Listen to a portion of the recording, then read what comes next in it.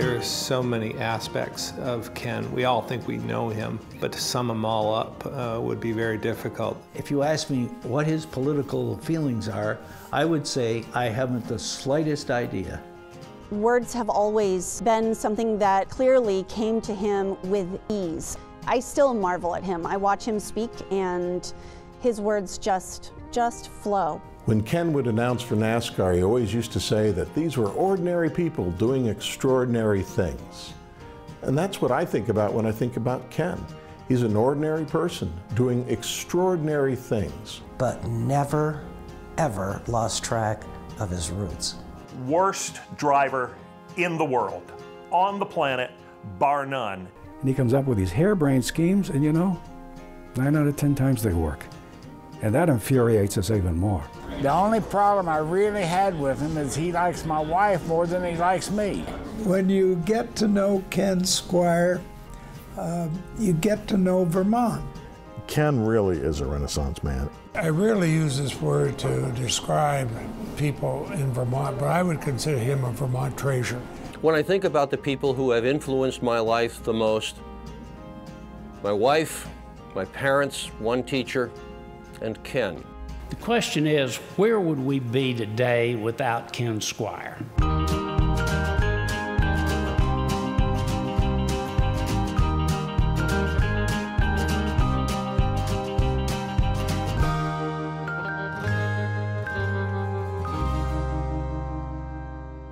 Ken has never lost sight of his roots. And what ties together everything that he does is his sense of community. They say that Vermont is what America was. Whether it's the radio stations, the VSO, Thunder Road, everything is built upon informality, it's built upon neighborliness, it's built upon community. In 1931, Waterbury truly was just a crossroads. It was a railroad station and Route 100 and Route 2 intersection, and that was about it. Ken was born right around the corner from WDEV in what used to be an apartment building, and they were like on the second floor. And after doing all these things all around the world and the sports and the Olympics, and he comes back here to Waterbury, and now that is the local funeral home. And he tells me, I'm probably the only guy I know that's going to enter the world and leave the world from the same room. When you look at the great broadcasters in the history of television sports, the great ones create their own language, their special language that becomes part of the language of the sport.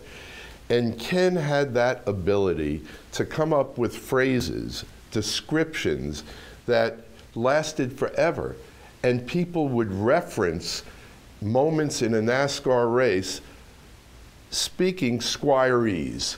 He would talk about something about sugaring off of a tree or something, and I think it had something to do with maple syrup. And someone would sugar off something during a race, and no one in the world outside of Vermont had any idea what he was talking about. But Ken had a way with words, and somehow they figured all that out.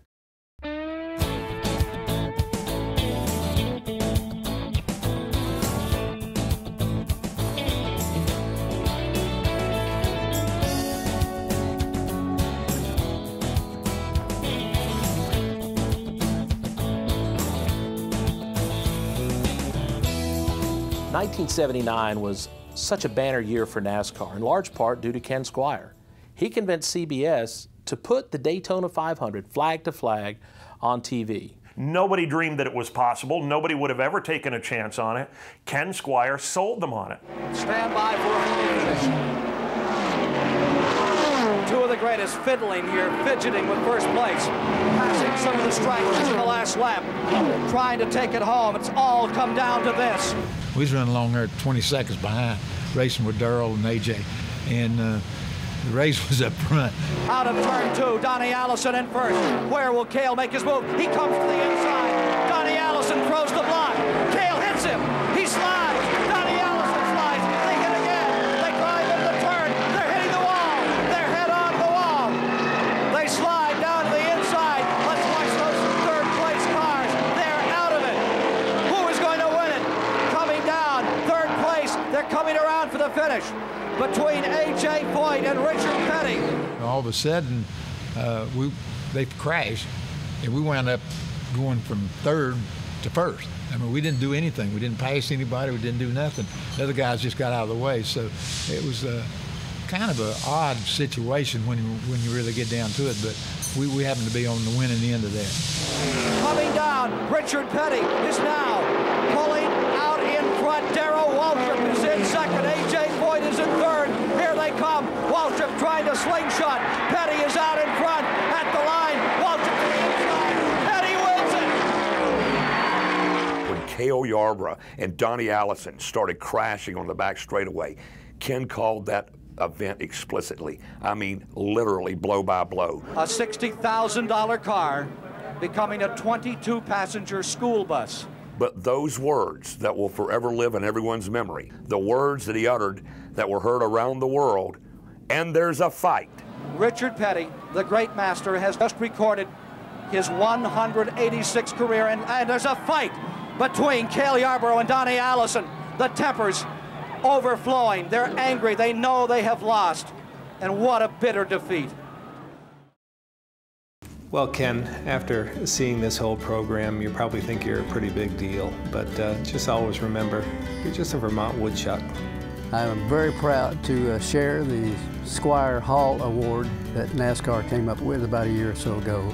We've done a lot together, had a lot of fun together, and I hope to heck we can have a whole lot more. You're a great guy, and I do love you, but I have to tell you, when you draw your last breath, all those used cars up in the barn are going to be at the top of the driveway with a big sign under their windscreen saying, "Free to a good home." Dad, one thing I've known for a long time is that everybody wants his or her parent to be proud of her. And I do know that you're proud of me, and I'm glad about that. But now that I have kids growing up, I realize it goes the other way too. And what I want you to know, Dad, is that I'm very, very proud of you. That I see you as a man who knew what he loved and who knew what mattered, and set himself on a course to do those things and to make it matter. And for that, I am grateful and proud.